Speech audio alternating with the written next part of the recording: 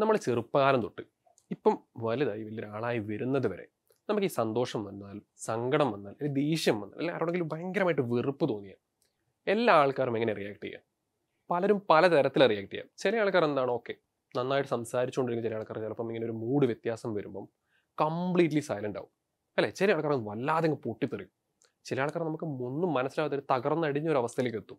അപ്പം എന്താണ് പലതരത്തിൽ റിയാക്ട് ചെയ്യുന്നുണ്ട് ആൾക്കാർ അല്ലേ? അപ്പോൾ അത് മനുഷ്യരുടെ കാര്യം. അപ്പോൾ ഇതുപോലെ തന്നെ നമ്മൾ കെമിക്കൽസിന് എടുത്താലോ, കെമിക്കൽസ് പലതരത്തിൽ റിയാക്ഷൻസ് നടക്കുന്നുണ്ട് അല്ലേ? അതാണ് കെമിക്കൽ റിയാക്ഷൻസ് എന്ന് പറയുന്നത്. പക്ഷേ കെമിക്കൽ റിയാക്ഷൻസ് ഞാനിപ്പോൾ ഇങ്ങനെ പറയുകയാണ്. ഇപ്പം നമ്മൾ ഒരാൾ ദേഷ്യം പിടിക്കുന്നു എന്ന് പറയുന്നത് പോലെ ഞാൻ ഉദാഹരണം പറയാം. ഹൈഡ്രജനും ഓക്സിജനും കൂടി ചേർന്നിട്ട് വാട്ടർ ഉണ്ട്. That means hydrogen and oxygen combine together to form water. ഇതെന്താണ്? ഇതൊരു കെമിക്കൽ റിയാക്ഷൻ ആണ്.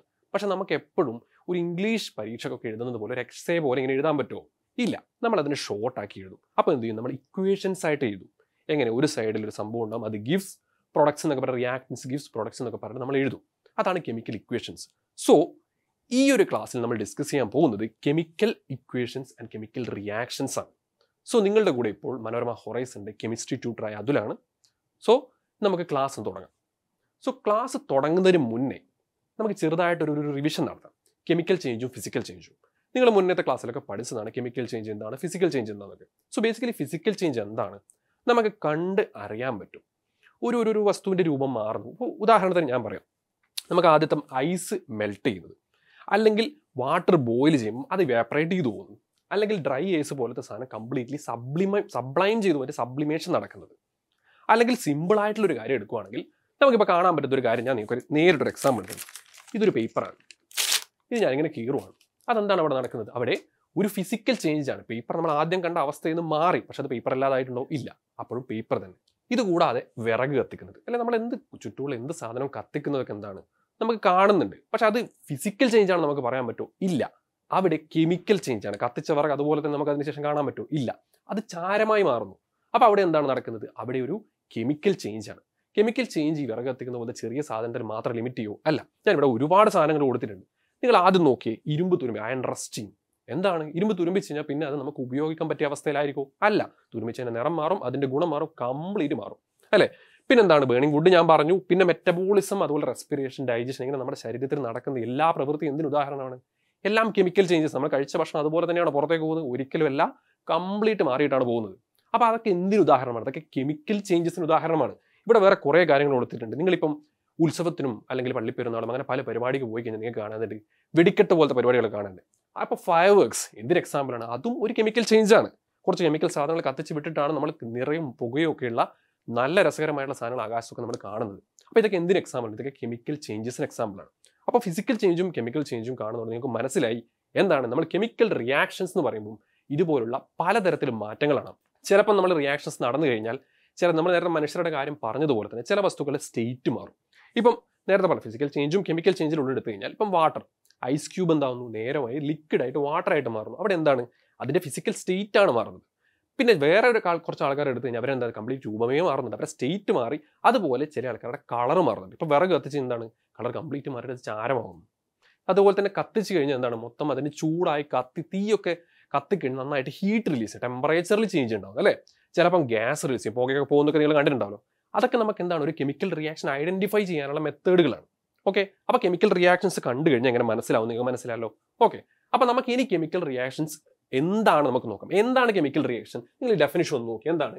Process through which A set of chemical combine to form some products. എന്താണ് കെമിക്കൽസ് കമ്പൈൻ ചെയ്തിട്ട് പ്രൊഡക്ട്സ് ഫോം ചെയ്യുന്ന ഒരു കാര്യത്തിന് നമ്മൾ എന്ത് പറയുന്നത്? കെമിക്കൽ റിയാക്ഷൻസ് എന്ന് പറയുന്നത്. അപ്പോൾ കെമിക്കൽ റിയാക്ഷൻ സിമ്പിളായിട്ട് ഏത് ഫോമിൽ ഉണ്ടാവുക? നമ്മൾ ആദ്യം ഒരു സൈഡിൽ റിയാക്ടൻസ് ഉണ്ടാവും. Reactance gives products. ഏത് കെമിക്കൽ റിയാക്ഷൻ എടുത്തു കഴിഞ്ഞാലും നമുക്ക് പ്രധാനമായിട്ട് കാണാം കെമിസ്ട്രിയുടെ ഒരു ബേസിക് കാര്യമാണ്. എന്താണ്? ഒരു സൈഡിൽ റിയാക്ടൻസ് ഉണ്ടാവും, മറ്റേ സൈഡിൽ പ്രൊഡക്ട്സ് ഉണ്ടാവും. ചിലപ്പോൾ മാത്രം ഈ എയറോ, അതായത് റിയാക്ഷൻസ് ഗിവ്സ് പ്രൊഡക്ട്സിന്റെ മുകളിൽ നമ്മൾ ചിലപ്പോൾ ഈ കണ്ടീഷൻ കൊടുക്കും. ഒരു ടെമ്പറേച്ചർ ചിലപ്പോൾ 273 കെൽവിൻ അല്ലെങ്കിൽ 2 atm, that means atmospheric pressure, അങ്ങനെയൊക്കെ പറഞ്ഞ് ചിലപ്പോൾ കണ്ടീഷനൊക്കെ കൊടുക്കും. അതിനർത്ഥം എന്താണ്? ആ റിയാക്ഷൻ നടക്കണമെങ്കിൽ ഇത്തരത്തിലുള്ള കുറച്ച് കണ്ടീഷൻ മെയിൻറ്റെയിൻ ചെയ്യണം. അതുമാത്രമല്ല, ഒരു റിയാക്ഷൻ നമ്മൾ പ്രധാനമായിട്ടും ചെയ്യേണ്ട കുറച്ച് കാര്യങ്ങൾ കൂടിയുണ്ട്. എന്താണ്? അതിൻ്റെ സ്റ്റേറ്റ് നമ്മൾ പറയണം. ഉദാഹരണത്തിന് ഒരു സോളിഡ്, ഞാൻ സിമ്പിളായിട്ട് ഷുഗർ വാട്ടർ സൊല്യൂഷൻ ഞാൻ ഉണ്ടാക്കുന്നത് എന്തായിരുന്നു ഷുഗർ എടുത്ത് വാട്ടറിലിട്ട് ഡിസോൾവ് ചെയ്ത് നമ്മൾ സൊല്യൂഷൻ ഉണ്ടാക്കുന്നു പക്ഷെ നമ്മൾ ഷുഗർ സോളിഡ് ആണ് വാട്ടർ ലിക്വിഡ് ആണ് ഉണ്ടാവുന്ന പ്രൊഡക്റ്റ് എന്താണ് ഒരു അക്വസ് സൊല്യൂഷൻ ആണ് നമ്മൾ പറയണം അല്ലേ അപ്പോൾ അതൊക്കെ അറിയാൻ വേണ്ടി നമ്മൾ അതൊക്കെ മെൻഷൻ ചെയ്യണം അതെന്താണ് അത് നമുക്ക് പറയാം ഇപ്പം നിങ്ങൾക്ക് ഉദാഹരണത്തിന് ഞാൻ ചെറിയൊരു റിയാക്ഷൻ നടന്നിട്ടുണ്ട് എന്താണ് സിമ്പിൾ റിയാക്ഷൻ ഇത്രയേ ഉള്ളൂ മാഗ്നീഷ്യവും ഓക്സിജനും magnesium and oxygen combine together to form magnesium oxide പക്ഷെ നമ്മൾ അങ്ങനെ തന്നെ വലിയൊരു സെന്റൻസ് എഴുതും ഇല്ല നമ്മൾ എന്ത് ചെയ്തു മാഗ്നീഷ്യത്തിന്റെ സിമ്പിളായ Mg എടുക്കും ഓക്സിജൻ മോളിക്യൂളിന്റെ സിമ്പിൾ O2 എടുക്കും ഗിവ്സ് MgO ഈ റിയാക്ഷന് കുറച്ച് പ്രശ്നങ്ങളൊക്കെ നിങ്ങൾ കാണുന്നുണ്ടെന്ന് എനിക്കറിയാം പക്ഷെ അത് നമുക്ക് ഡിസ്കസ് ചെയ്യാം ഓക്കെ അപ്പോൾ ഇതാണ് കെമിക്കൽ റിയാക്ഷൻസ് അപ്പോൾ കെമിക്കൽ ഇക്വേഷൻസ് എന്താണ് കെമിക്കൽ ഇക്വേഷൻ എന്താണ് ബാലൻസ്ഡ് കെമിക്കൽ ഇക്വേഷൻസ് ആണ് ഇവിടെ ഞാൻ എഴുതിയത് പക്ഷേ കെമിക്കൽ ഇക്വേഷൻ എന്താണ് നമ്മൾ നേരത്തെ എഴുതിയില്ലേ റിയാക്ഷൻസ് നമ്മൾ പറഞ്ഞല്ലോ അതിനെ നമ്മൾ ചുരുക്കി എഴുതുന്നതാണ് കെമിക്കൽ ഇക്വേഷൻ നമ്മൾ കണ്ടു അപ്പോൾ ബാലൻസ്ഡ് കെമിക്കൽ ഇക്വേഷൻ്റെ പ്രത്യേകത എന്താണ് രണ്ട് സൈഡും അതായത് റിയാക്ടൻസും പ്രൊഡക്ട്സും അവരുടെ നമ്പർ രണ്ടും ഈക്വൽ ആയിരിക്കും എന്താ അവിടെ കൊടുത്തത് where number of atoms are same on both sides of reaction രണ്ട് സൈഡിലും സെയിം ആയിരിക്കണം നേരത്തെ റിയാക്ഷൻ നിങ്ങൾ നോക്കിയപ്പോൾ നിങ്ങൾക്ക് തോന്നിയോ നോക്കിയേ Mg plus O2 gives MgO രണ്ട് സൈഡിലും ഈക്വൽ നമ്പർ ഓഫ് ആറ്റംസ് ഉണ്ടോ ഇല്ല ഓക്സിജൻ ഇവിടെ രണ്ടാളുണ്ട് ഇവിടെ എത്ര ആളുണ്ട് ഇവിടെ ഒരൊറ്റ ഓക്സിജനേ ഉള്ളൂ അപ്പോൾ അതിനർത്ഥം എന്താണ് this is not A balanced chemical reaction നിങ്ങൾ law of conservation of mass ഒക്കെ പഠിച്ചിട്ടുണ്ടോ എന്താണ് mass before A reaction should be the mass same as the mass after the reaction അപ്പോൾ അവിടെ മാസ് നമ്മൾ അങ്ങനെ ചേഞ്ച് ഒന്നും ആവുന്നില്ല സെയിം മാസ് വേണം ഇവിടെയൊക്കെ അത് കൺസർവേഷൻ മെയിൻറ്റെയിൻ ചെയ്തിട്ടുണ്ടോ ഇല്ല അപ്പം ബാലൻസ് ആക്കുക എന്ന് പറഞ്ഞാൽ ഒരു റിയാക്ഷൻ കിട്ടിയാൽ മാത്രം പോരാ നമ്മൾ കെമിക്കൽ റിയാക്ഷൻ എന്താണെന്നുണ്ട് കെമിക്കൽ ഇക്വേഷൻ എന്താണെന്ന് നമ്മൾ കണ്ടു അപ്പോൾ കെമിക്കൽ ഇക്വേഷൻ കിട്ടിയാൽ മാത്രം പോരാ നമ്മളത് ബാലൻസ് കൂടി ചെയ്യണം നിങ്ങളുടെ CBSEയുടെ ഇതുവരെയുള്ള എത്ര ക്വസ്റ്റ്യൻ പേപ്പർ എടുത്ത് നോക്കിക്കഴിഞ്ഞാലും എല്ലാ ക്വസ്റ്റ്യൻ പേപ്പറിലുള്ള ഒരു ചോദ്യമാണ് ബാലൻസ് ദ ഫോളോയിങ് റിയാക്ഷൻ അപ്പോൾ ബാലൻസ് ദ ഫോളോയിങ് റിയാക്ഷൻ നിങ്ങൾ ടെക്സ്റ്റ് ബുക്കിൽ വലിയ എക്സ്റ്റൻസീവ് ആയിട്ട് പട്ടിയൊക്കെ വരച്ചിട്ട് ടേബിളൊക്കെ വരച്ചിട്ട് ചെയ്യേണ്ട മെത്തേഡ് ഉണ്ട് പക്ഷേ ഞാൻ ഒരിക്കലും you don't need to follow that ഞാൻ ചെറിയൊരു സിമ്പിളായിട്ടുള്ള മെത്തേഡ് നിങ്ങൾക്ക് അത് നിങ്ങൾ ബാലൻസ് ചെയ്തോ ഇല്ലയോ എന്നുള്ള ഒരൊറ്റ ക്വസ്റ്റ്യൻ മാത്രമേ ഉള്ളൂ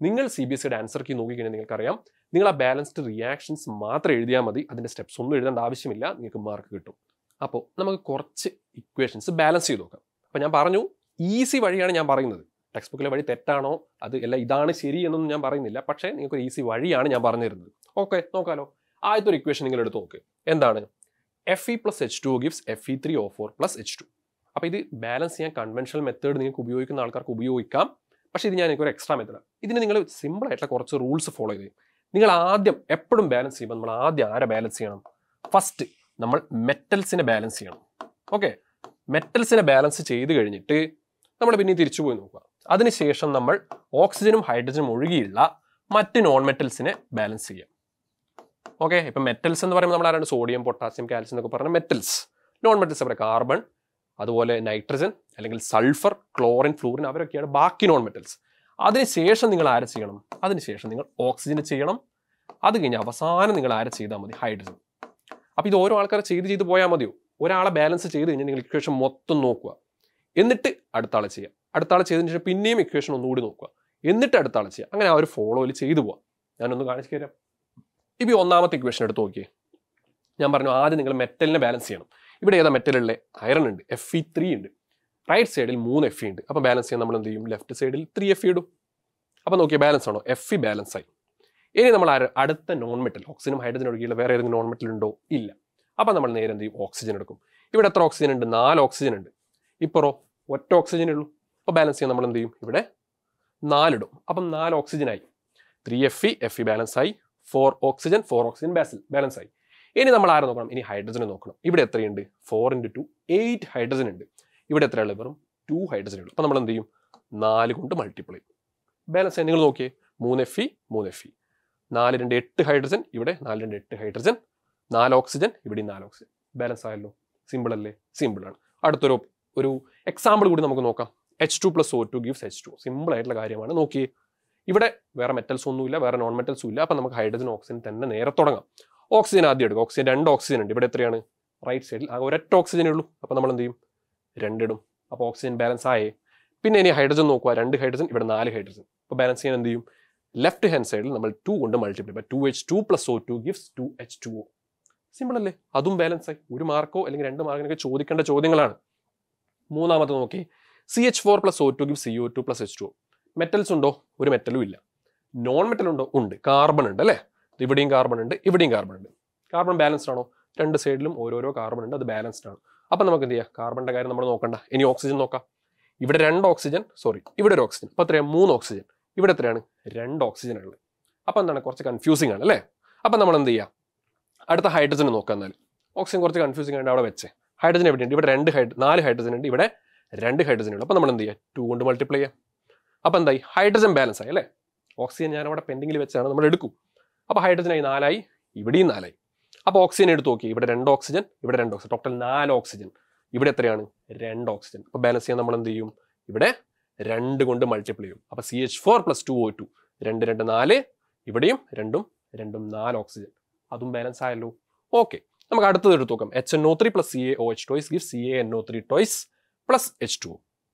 ഇവിടെ ആദ്യം നമ്മൾ മെറ്റൽസ് ഉണ്ടോ നോക്കും. മെറ്റൽസ് ഉണ്ടോ? ഉണ്ട്. കാൽസ്യം മെറ്റലാണ്. ലെഫ്റ്റ് ഹാൻഡ് സൈഡിൽ ഒരു കാൽസ്യം, റൈറ്റ് ഹാൻഡ് സൈഡിൽ ഒരു കാൽസ്യം. അപ്പോൾ 1 1 അത് ബാലൻസ് ആയി. അടുത്ത നോൺ മെറ്റൽ, ഓക്സിജനും ഹൈഡ്രജനും അല്ലാത്ത നോൺ മെറ്റൽ ഏതാണ്? നൈട്രജൻ ഉണ്ടല്ലേ? റൈറ്റ് ഹാൻഡ് സൈഡിൽ നോക്കി NO3 twice. അപ്പം ട്വൈസ് എന്നിട്ട് അതിനർത്ഥം എന്താണ്? പുറത്ത് 2 എണ്ണം, 2 സെറ്റ്, 2 ജോഡി ഉണ്ടെന്നാണ്. അപ്പം 2 നൈട്രജൻ ഉണ്ടല്ലോ. അപ്പം നമ്മൾ ഇവിടെ എന്ത് ചെയ്യും? 2 ഇട്ട് കൊടുക്കും. അപ്പോൾ 2HNO3 എന്നായി. അപ്പം നോക്കിയേ, 2 നൈട്രജൻ, ഇവിടെയും 2 നൈട്രജൻ, ഒരു കാൽസ്യം, അത് ബാലൻസ് ആയി. ഇനി നമ്മൾ അടുത്ത ആളാണ്, ആരാണ്? ഓക്സിജൻ എടുക്കുക. ഇവിടെ എത്രയുണ്ട്? 2 3 6 ഓക്സിജൻ. ഇവിടെ 6 ഓക്സിജൻ ഉണ്ട്. ഇവിടെ എത്രയുണ്ട്? ഇവിടെ OH twice, അപ്പോൾ 2 ഓക്സിജൻ ഉണ്ട്. ഇവിടെ എത്രയുണ്ട്? 6 ഓക്സിജൻ ഉണ്ട്. ഇവിടെ എത്രയാണുള്ളത്? ഒറ്റ ഓക്സിജനേ ഉള്ളൂ. അപ്പോൾ ഇവിടെ ടോട്ടൽ 8 ഉണ്ട്, ഇവിടെ 7 ഉള്ളൂ. അപ്പോൾ ബാലൻസ് ചെയ്യാൻ നമ്മൾ എന്ത് ചെയ്യണം? ഇവിടെ 2 മൾട്ടിപ്ലൈ ചെയ്യാം. അപ്പോൾ എന്തായി? 2 ഓക്സിജൻ ആയല്ലോ. അപ്പോൾ 2 ഓക്സിജൻ 6 + 2 8, 6 + 2 8 ആയി. ഓക്സിജൻ ബാലൻസ് ആയി. ഇനി നമുക്ക് ഹൈഡ്രജൻ്റെ കാര്യം എടുക്കാം. ഇവിടെ എത്രയാണ്? 2 ഹൈഡ്രജൻ, ഇവിടെ 2 ഹൈഡ്രജൻ, ടോട്ടൽ 4 ഹൈഡ്രജൻ. ഇവിടെ എത്രയുണ്ട്? 2 × 2 4 ഹൈഡ്രജൻ. സോ അതും ഓട്ടോമാറ്റിക്കലി അത് ബാലൻസ് ആയി. അപ്പോൾ കണ്ടോ നമ്മളത് ചെയ്ത്? ആകെ മൂന്നാമത്തെ ഇക്വേഷനിൽ മാത്രമാണ് നമ്മൾ ഓക്സിജൻ ആദ്യം എടുക്കാതെ ഹൈഡ്രജൻ എടുത്തത്. കാരണം എന്താണ്? ഓക്സിജൻ നമ്പർ ഒരു ഓഡ് നമ്പർ ആയതുകൊണ്ട് ചെറിയൊരു പ്രശ്നം വരുന്നതുകൊണ്ട്, 2 സ്ഥലത്ത് ഓക്സിജൻ വരുന്നതുകൊണ്ട് കുറച്ച് കൺഫ്യൂസിങ് ആയതുകൊണ്ട് ഹൈഡ്രജൻ എടുത്തു.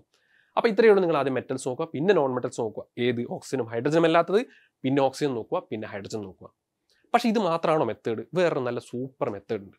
പക്ഷെ ആ മെത്തേഡ് ഞാനിപ്പോൾ ഡിസ്കസ് ചെയ്യുന്നില്ല. അത് കുറച്ചുകൂടി സമയമെടുത്ത് നന്നായി പറഞ്ഞു തരേണ്ട ഒരു മെത്തേഡാണ്. പക്ഷെ അത് മനസ്സിലാക്കി കഴിഞ്ഞാൽ വളരെ സെക്കൻഡുകൾ നിങ്ങൾക്ക് ചെയ്യാൻ പറ്റും. സോ അത്തരത്തിലുള്ള നല്ല നല്ല പുതിയ മെത്തേഡൊക്കെ നിങ്ങൾക്ക് അറിയണമെന്ന് ആഗ്രഹമില്ലേ? ഒന്നും നോക്കണ്ട, നമ്മുടെ മനോരമ ഹൊറൈസൺ പേജ് നിങ്ങൾ ഫോളോ ചെയ്യുക. നമ്മൾ യൂട്യൂബ് ചാനൽ തന്നെ ഇരിക്കുക. അതുകൂടാതെ നമ്മളിനി ഇറക്കാൻ പോകുന്ന ഒരുപാട് കോഴ്സുകളുണ്ട്. ആ കോഴ്സുകളിലൊക്കെ ഇങ്ങനെ ഡീപ്പായിട്ട് കുറേ ട്രിക്കും ടിപ്സൊക്കെ പറഞ്ഞിട്ടുള്ള ക്ലാസ്സുകളൊക്കെ നിങ്ങൾ വെയിറ്റ് ചെയ്യുന്നുണ്ട്. So follow Manorama horizon. Okay, അപ്പം നമ്മൾ ഇവിടെ നിർത്തുന്നില്ല, നമുക്ക് കുറച്ചും കൂടി ഇക്വേഷൻ റിയാക്ഷൻസ് ചെയ്ത് നോക്കാം. ഓക്കെ, അപ്പോൾ അടുത്ത 2 റിയാക്ഷൻ നിങ്ങൾ നോക്കിയാൽ MnO2 + HCl gives MnCl2 + H2O + Cl2. ഇവിടെ നമ്മൾ എന്താണ്? ആദ്യം മെറ്റൽ നോക്കുക. മാംഗനീസ്, 2 സൈഡും ബാലൻസാണ്, കുഴപ്പമില്ല. അടുത്ത നോൺ മെറ്റൽ എടുക്കുക. ഓക്സിജനും ഹൈഡ്രജനും അല്ലാത്ത ആരാണ്? ക്ലോറിൻ ഉണ്ട്. ഇവിടെ ഒരു ക്ലോറിൻ, ഇവിടെ എത്രയുണ്ട്? 2 2 4 ക്ലോറിൻ ഉണ്ട്. അപ്പം നമ്മൾ എന്ത് ചെയ്യും? 4 HCl നമ്മൾ ഇടും. ഓക്കെ, അപ്പോൾ എന്തായി?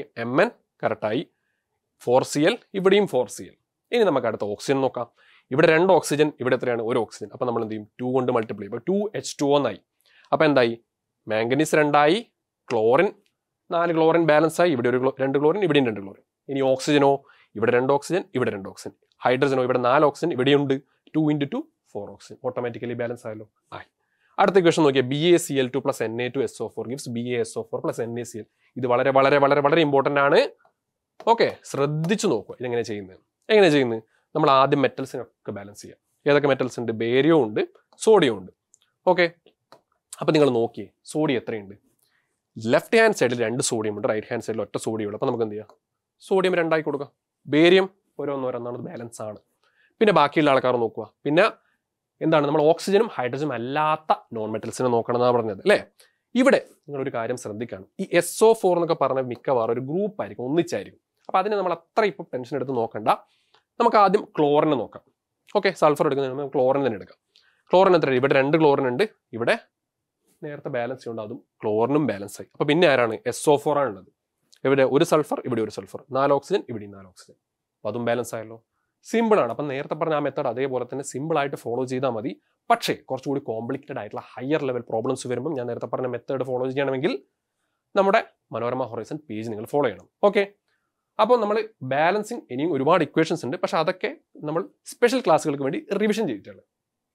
സോ ഇനി നമുക്ക് ഓരോ ടൈപ്പ് ഓഫ് റിയാക്ഷൻസ് പഠിക്കാം. കുറച്ച് ടൈപ്പ് ഓഫ് റിയാക്ഷൻസ് ഉണ്ട്, പരീക്ഷയിൽ റിപ്പീറ്റഡ് ആയി ചോദിക്കാറുണ്ട്. നിങ്ങൾക്ക് ഐഡന്റിഫൈ ചെയ്യാൻ വേണ്ടി റിയാക്ഷൻസ് കണ്ടു കഴിഞ്ഞാൽ ഏത് ടൈപ്പ് ഓഫ് റിയാക്ഷൻസ് ആണെന്ന് നിങ്ങൾക്ക് മനസ്സിലാവും. സോ ആദ്യം നമ്മൾ പറയുന്നത് കോമ്പിനേഷൻ റിയാക്ഷൻ ആണ്. കോമ്പിനേഷൻ റിയാക്ഷൻ എന്താണ്? സിമ്പിൾ ആയിട്ട് പറഞ്ഞു കഴിഞ്ഞാൽ ഞാൻ കാണിച്ചു തരാം, നിങ്ങൾ ഡെഫിനിഷനെക്കാളും മുമ്പേ കണ്ട് മനസ്സിലാക്കുക. അപ്പോൾ എന്താണ്? ഉദാഹരണത്തിന് carbon plus oxygen gives CO2, അതുപോലെ hydrogen plus oxygen gives H2. Balanced ആണോ? ബാലൻസ്ഡ് ആണോ? ഇതാ ഇവിടെ carbon carbon, 2 oxygen 2 oxygen, balanced ആണ്. ഇവിടെ 2 ഹൈഡ്രജൻ, ഇവിടെയും 2 ഹൈഡ്രജൻ, ഇവിടെ 2 ഓക്സിജൻ, ഇവിടെ 1 ഓക്സിജൻ. അപ്പോൾ എന്ത് ചെയ്യും? 2 കൊണ്ട് ഇവിടെ ഇടുക, ഇവിടെയും ഒരു 2 ഇടുക. ഓക്കെ, അപ്പോൾ അത് ബാലൻസ്ഡ് ആണ്. അപ്പോൾ നോക്കി എന്താണ് കോമ്പിനേഷൻ റിയാക്ഷൻ? അതാണ് 2 or more സബ്സ്റ്റൻസ്, 2ഓ അതിലധികമോ സബ്സ്റ്റൻസ് കമ്പൈൻ ചെയ്തിട്ട് നമുക്കൊരു പ്രൊഡക്റ്റ് ഉണ്ടാവും. അതാണ് കോമ്പിനേഷൻ റിയാക്ഷൻ. കമ്പൈൻ ചെയ്തിട്ട് പ്രൊഡക്റ്റ് ഉണ്ടാവുന്ന കോമ്പിനേഷൻ റിയാക്ഷൻ. സിമ്പിൾ അല്ലേ?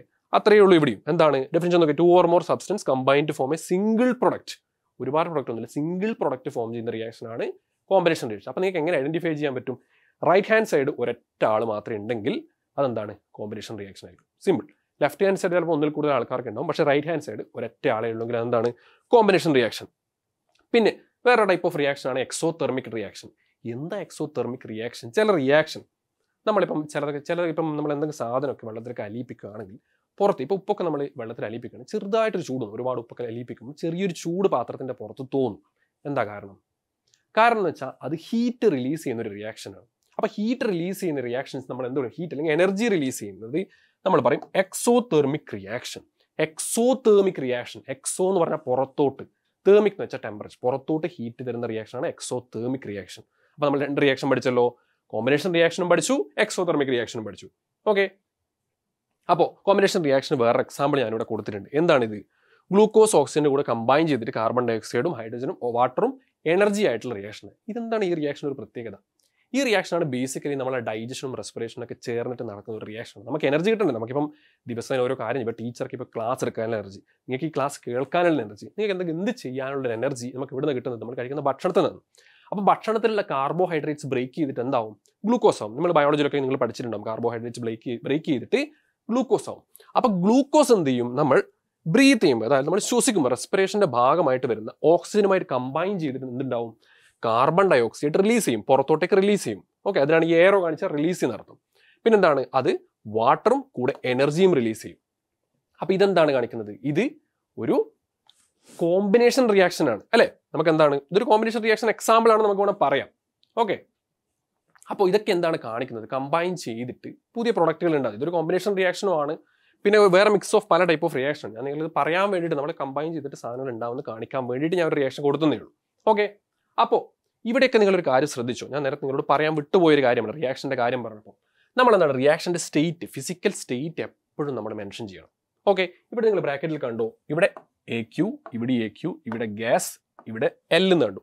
ഇതിനർത്ഥം എന്താണ്? നമ്മൾ റിയാക്ഷനിൽ റിയാക്ടൻസിൻ്റെയും പ്രൊഡക്ട്സിൻ്റെയും ഫിസിക്കൽ സ്റ്റേറ്റ് നമ്മൾ മെൻഷൻ ചെയ്യും. അതാണ് നമ്മൾ ബ്രാക്കറ്റിൽ എന്ത് ചെയ്യും? ചിലപ്പോൾ ഗ്യാസ് എന്ന് കൊടുക്കും, അല്ലെങ്കിൽ എന്ത് ചെയ്യും? ലിക്വിഡ് എന്ന് കൊടുക്കും, അല്ലെങ്കിൽ എന്ത് ചെയ്യും? അല്ലെങ്കിൽ സോളിഡ് എന്ന് കൊടുക്കും. ചിലപ്പോൾ മക്വസ് സൊല്യൂഷനും AQ എന്ന് കൊടുക്കും. അപ്പോൾ അതൊക്കെ എന്ത് കാണിക്കുന്നത്? അതിൻ്റെ ഫിസിക്കൽ സ്റ്റേറ്റ് കാണിക്കാൻ വേണ്ടി ചിലപ്പോൾ അങ്ങനെ കൊടുക്കും. ഓക്കെ, ഇപ്പോൾ ഇതാ വേറൊരു കോമ്പിനേഷൻ റിയാക്ഷൻ എക്സാമ്പിൾ ഇവിടെ ജസ്റ്റ് കൊടുത്താണ്. H2 + O2 gives H2. നമ്മൾ നേരത്തെ ചെയ്ത അതേ റിയാക്ഷൻ തന്നെ 2H2 2H2. ഓക്കെ, അപ്പോൾ കോമ്പിനേഷൻ റിയാക്ഷൻ എന്താണെന്ന് മനസ്സിലായല്ലോ. അപ്പോൾ അടുത്ത നമുക്ക് നോക്കാം ഡീകമ്പോസിഷൻ റിയാക്ഷൻ. എന്താ ഡീകമ്പോസിഷൻ? നമ്മൾ ഡീകമ്പോസ് ചെയ്യുക എന്ന് പറഞ്ഞാൽ എന്താണ്? ഒരു സാധനം മുറിഞ്ഞ് പല പല കഷ്ണങ്ങളാവുന്ന നമ്മൾ ഡീകമ്പോസിഷൻ റിയാക്ഷൻ എന്ന് പറയുന്നത്. So basically here we are talking about something breaking in to small components. അപ്പോൾ എന്താണ്? ഒരു സിംഗിൾ ആയിട്ടുള്ള ഒരു റിയാക്ടൻസ് നമുക്ക് ഉണ്ടാവും, അത് ബ്രേക്ക് ചെയ്തിട്ട് അതിൻ്റെ കമ്പോണൻസ് ആവുന്നതിനെ നമ്മൾ എന്ത് പറയുന്നത്? അതിനെ നമ്മൾ ഡീകമ്പോസിഷൻ റിയാക്ഷൻ. ഇവിടെ കണ്ടോ FeSO4 2FeSO4 ഹീറ്റ് കൊടുത്ത്, ഇവിടെ കണ്ടോ ബ്രാക്കറ്റിൽ സോളിഡ് എന്ന് എഴുതിയിട്ടുണ്ട്.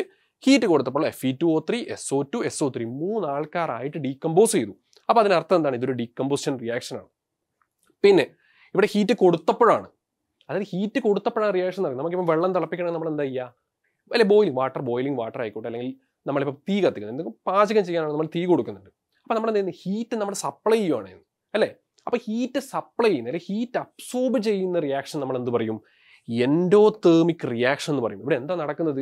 Heat are supplied, that means heat is absorbed by the reactance to conduct the decomposition reaction. So ഇതെന്താണ്? ഇതൊരു എൻഡോതേർമിക് റിയാക്ഷൻ ആണ് അല്ലേ? Reactions wear energy or heat is absorbed, അതാണ് endothermic reaction. So decomposition reaction വേറെ പല എക്സാമ്പിളുടെ ഉദാഹരണമാണ് CaCO3. Calcium carbonate heat apply ചെയ്യുമ്പോൾ calcium ഓക്സൈഡും carbon dye oxide ഗ്യാസും റിലീസ് ചെയ്യുന്ന റിയാക്ഷൻ. അതെന്താണ്?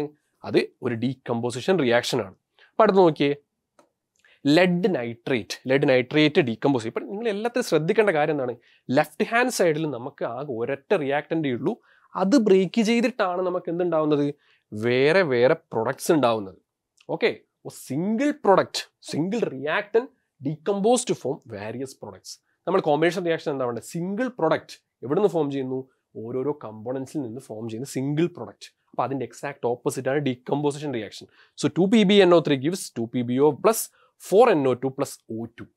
പിന്നെ അടുത്ത സിൽവർ ബ്രോമൈഡിൻ്റെ റിയാക്ഷൻ 2AgBr, സൺലൈറ്റിൻ്റെ പ്രസൻസിൽ. നമ്മൾ പണ്ട് ക്യാമറ ഫിലിംസിൻ്റെ കാര്യത്തിലൊക്കെ ഇതിൻ്റെയൊക്കെ ചെയ്യാൻ വേണ്ടി ഉപയോഗിച്ചൊരു സാധനമാണ് സിൽവർ ബ്രോമൈഡ്. അത് സൺലൈറ്റിൻ്റെ പ്രസൻസിൽ മാറിയിട്ട് അതിൻ്റെ നിറം ആകെ മാറിയിട്ട് വേറൊരു പ്രൊഡക്റ്റ് ഫോം ചെയ്യും. അതായത് സിൽവർ റിലീസ് ചെയ്യും, ആ ഒരു കളർ കംപ്ലീറ്റ് അങ്ങ് പോകും. ഓക്കെ, ആ 2AgBr2 ഇവിടെ എന്താണ്, സിൽവർ ബ്രോമൈഡ് ബ്രേക്ക് ചെയ്തിട്ട് സിൽവറും ബ്രോമിനും ആയിട്ട് അങ്ങ് പോകും. അതെന്താണ്, അപ്പം അതും ഡീകമ്പോസിഷൻ റിയാക്ഷൻ. അപ്പോൾ ഡീകമ്പോസിഷൻ റിയാക്ഷൻ നമുക്ക് എങ്ങനെ ഐഡന്റിഫൈ ചെയ്യാം, നമ്മൾ നോക്കുക റിയാക്ടൻ സൈഡിൽ നമുക്ക് ഒരാൾ മാത്രമേ ഉള്ളൂ എന്ന് നോക്കുക. ഒറ്റ ഒരു റിയാക്ടൻ മാത്രമാണ്, അതിനർത്ഥം എന്താണ്, അതൊരു ഡീകമ്പോസിഷൻ, അത് ബ്രേക്ക് ചെയ്തിട്ടാണ് പ്രൊഡക്ട്സ് ഉണ്ടാവുന്നത്. അപ്പോൾ എന്താണ് ഡീകമ്പോസിഷൻ റിയാക്ഷൻ. എൻഡോതെർമിക് റിയാക്ഷൻ എന്താണ്, where energy is absorbed, the reactions where energy is absorbed are called endothermic, and reactions where energy is released അതാണ് നമ്മൾ എക്സോതെർമിക് റിയാക്ഷൻ എന്ന് പറയുന്നത്. ഓക്കെ, അപ്പോൾ അടുത്ത ടൈപ്പ് ഓഫ് റിയാക്ഷൻ, ഇത് വളരെ വളരെ വളരെ ഇമ്പോർട്ടൻ്റ് ആണ്. ഇതുപോലെയല്ല ചോദിക്കാം, വളരെ വ്യത്യസ്തമായ രീതിയിൽ ചോദിക്കാൻ സാധ്യതയുള്ളൊരു കൺസെപ്റ്റാണ് ഡിസ്പ്ലേസ്മെൻറ്റ് റിയാക്ഷൻ. അപ്പോൾ ഡിസ്പ്ലേസ്മെൻറ്റ് റിയാക്ഷൻ ഒന്നുമില്ല, ഹൈലി റിയാക്റ്റീവ് ആയിട്ടുള്ള മെറ്റൽ ലെസ് റിയാക്റ്റീവ് ആയിട്ടുള്ള മെറ്റലിനെ ഡിസ്പ്ലേസ് ചെയ്യും അതിൻ്റെ സൊല്യൂഷൻ. ഓക്കെ, ഉദാഹരണത്തിന് കോപ്പർ സൾഫേറ്റ്, നിങ്ങൾക്കറിയാം തുരിശ് എന്ന് നിങ്ങൾ കേട്ടിട്ടുണ്ടാവും. ഓക്കെ, ഒരു ബ്ലൂ കളർ അല്ല, ഒരു സൊല്യൂഷനാണ്. അപ്പോൾ ഉദാഹരണത്തിന് ഞാനൊരു ബീക്കറിൽ ഞാൻ എന്ത് ചെയ്തു, കോപ്പർ സൾഫേറ്റ് എടുത്തിട്ടുണ്ട്. അതിനകത്തേക്ക് ഞാനൊരു ഇരുമ്പിൻ്റെ ഒരു ആണിയോ ഡിപ്പ് ചെയ്ത് വെക്കുവാണ്. കുറച്ച് സമയം കഴിഞ്ഞ് എന്ത് സംഭവിക്കുമെന്നറിയോ, ഈ സൊല്യൂഷൻ്റെ കളർ എന്താണ്, ബ്ലൂ കളറാണ്. കുറച്ച് കഴിഞ്ഞ് ഈ ബ്ലൂ കളർ അങ്ങനെ പോകും, മൊത്തം കളർലെസ് ആവും.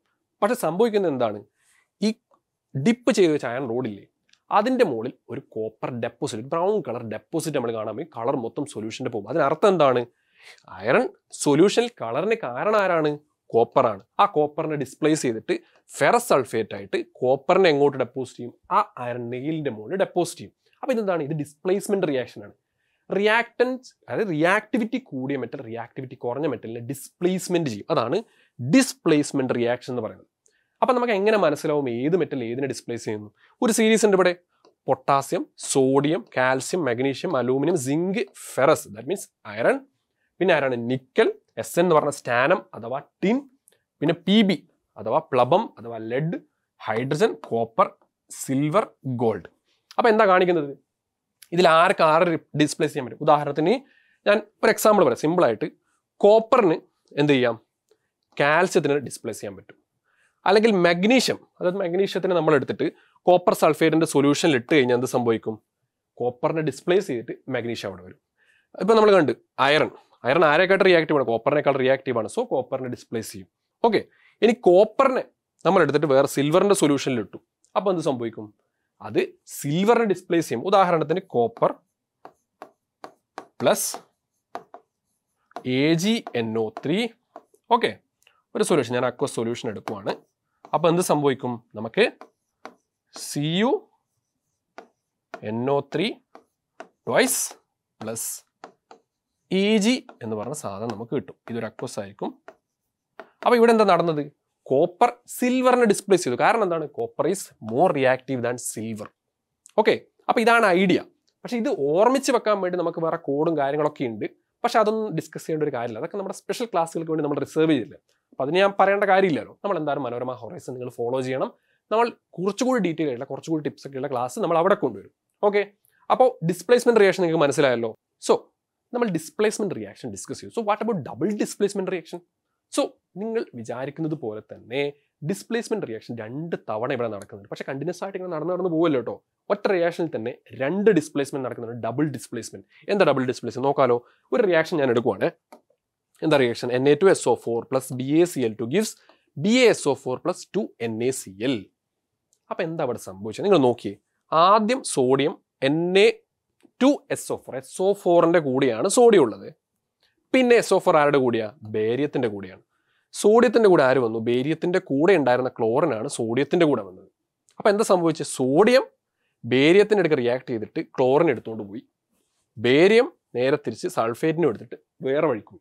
അപ്പോൾ എന്താണ് മ്യൂച്വൽ ഡിസ്പ്ലേസ്മെന്റ് അവിടെ നടക്കുന്നത്? എന്താണ് മ്യൂച്വൽ ഡിസ്പ്ലേസ്മെന്റ് ഓഫ് അയോൺസ് ആണ്. എന്താണ് there is an exchange of ions between reactance. റിയാക്ടൻസിന്റെ ഇടയിൽ ഒരു എക്സ്ചേഞ്ച് നടന്നിട്ടാണ് എന്തിവിടെ നടക്കുന്നത്?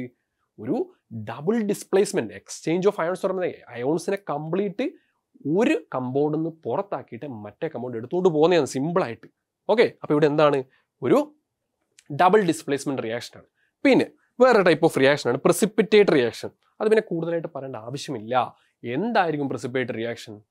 ഒരു റിയാക്ഷൻ നടന്നു കഴിഞ്ഞാൽ ചിലപ്പോൾ അവസാനം വല്ല പൗഡറോ പൊടിയോ മറ്റോ ആയിട്ട് നമുക്ക് പ്രൊഡക്റ്റ് കിട്ടും, അല്ലെങ്കിൽ അടിയിലൊക്കെ ഇങ്ങനെ ഡെപ്പോസിറ്റ് പോലെ കിട്ടും. അപ്പം അത്തരത്തിലുള്ള റിയാക്ഷൻ നമുക്ക് എന്ത് പറയാം? പ്രസിപ്പിറ്റേറ്റ് ഫോം ചെയ്യുന്നതുകൊണ്ട് അതിനെ നമ്മൾ പ്രസിപ്പിറ്റേറ്റ് റിയാക്ഷൻ എന്ന് പറയും. എളുപ്പമല്ലേ? എളുപ്പമാണല്ലോ. അപ്പം അങ്ങനെയാണെങ്കിൽ നമ്മുടെ ഈ ഒരു ചാപ്റ്ററിൽ ഇമ്പോർട്ടൻ്റ് ആയിട്ടുള്ളൊരു കാര്യമാണ്. നിങ്ങൾ ഈ ഹയർ ക്ലാസ്സിൽ +1 +2 എത്തുമ്പോൾ ഒരുപാട് ഡിസ്കഷന് കാരണമാവുന്നൊരു ക്ലാസ്സാണ് ഓക്സിഡേഷൻ ആൻഡ് റിഡക്ഷൻ. വളരെ വളരെ ഇമ്പോർട്ടൻ്റ് ആണ്. ഓക്സിഡേഷൻ റിഡക്ഷൻ പല ടേംസിൽ പല തരത്തിൽ പല പ്രാവശ്യം ഡിസ്കസ് ചെയ്യപ്പെടും. സോ ബേസിക്കലി എന്താണ് ഓക്സിഡേഷൻ റിഡക്ഷൻ? ഓക്സിഡേഷൻ പേര് കേൾക്കുമ്പോൾ എന്താ തോന്നുന്നു? പേരിൽ ഓക്സിഡന്റെ പേരുണ്ട്. ഓക്സിജൻ എന്നതിൻ്റെ ഒരു സംഭവം ഉള്ളതുകൊണ്ട് നമുക്ക് തോന്നാം ഓക്സിജനുമായിട്ട് something it is related to oxygen. Reduction okay, something about reducing. Okay, so അതായത് എന്തോ കുറയ്ക്കുന്നതുമായി ബന്ധപ്പെട്ട കാര്യമാണെന്ന് മനസ്സിലായി. സോ ബേസിക്കലി അത് തന്നെയാണ് ഇവിടെ ഡിസ്കസ് ചെയ്യുന്ന കാര്യം. എന്താ നടക്കുന്നത് നോക്കാം. ഉദാഹരണം ഞാൻ റിയാക്ഷൻ എടുക്കുകയാണ്. Okay, copper plus O2 gives copper oxide അഥവാ CuO. അപ്പോൾ എന്താണ് ഇത്? ബാലൻസ്ഡ് ആണോ? അല്ല. ഇവിടെ 2 ഇട്ട് കൊടുത്തു കഴിഞ്ഞാൽ ഓക്കെ രണ്ട് സൈഡും ബാലൻസ് ആവും. 2 കോപ്പർ 2 ഓക്സിജൻ 2 ഓക്സിജൻ ബാലൻസ്ഡ് ആയി. അപ്പോൾ ഇവിടെ എന്താ നടക്കുന്നത്? കോപ്പർ ഓക്സിജന്റെ കൂടെ റിയാക്ട് ചെയ്തിട്ട് നമുക്ക് എന്ത് കിട്ടുന്നു? കോപ്പർ ഓക്സൈഡ് ആണ് കിട്ടുന്നത്. അപ്പോൾ എന്താണ് കോപ്പർ ഓക്സൈഡിന്റെ പ്രത്യേകത? വലിയ പ്രത്യേകതയൊന്നുമില്ല. കോപ്പറിന്റെ ഒരു ഓക്സൈഡ് ആണെന്ന് മാത്രം, ഒരു മെറ്റൽ ഓക്സൈഡ് ആണ്. ഓക്കെ, പക്ഷെ ഇവിടെ നടക്കുന്ന കാര്യം എന്താണ്? ഓക്സിജൻ ആഡ് ചെയ്യുകയാണെന്ന്. അപ്പോൾ എന്താണ് സംഭവിക്കുന്നത്? കോപ്പറിൽ ഓക്സിജൻ ആഡ് ചെയ്യുന്നു. സോ ഓക്സിജന്റെ അഡീഷൻ റിയാക്ഷൻ നമുക്ക് ബേസിക്കലി എന്ത് പറയാം? ഓക്സിഡേഷൻ റിയാക്ഷൻസ് എന്ന് പറയാം. എന്താ oxidation? Addition of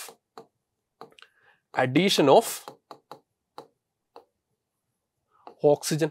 simply addition of oxygen. So reduction എന്ന് ബേസിക്കലി എന്തായിരിക്കും? അപ്പം റിമൂവൽ ഓഫ് ഓക്സിജൻ. സിമ്പിൾ ആയിട്ട് നമുക്ക് അങ്ങനെ പറയാം. ഓക്സിജന്റെ ബേസിസിൽ നമുക്ക് പറയാലോ. അപ്പോൾ ഇത് അടുത്ത reaction CuO + H2 gives Cu + H2O. അപ്പോൾ ഇവിടെ ആരാണ് ഓക്സിഡേഷൻ ചെയ്യുന്നത്? CuO.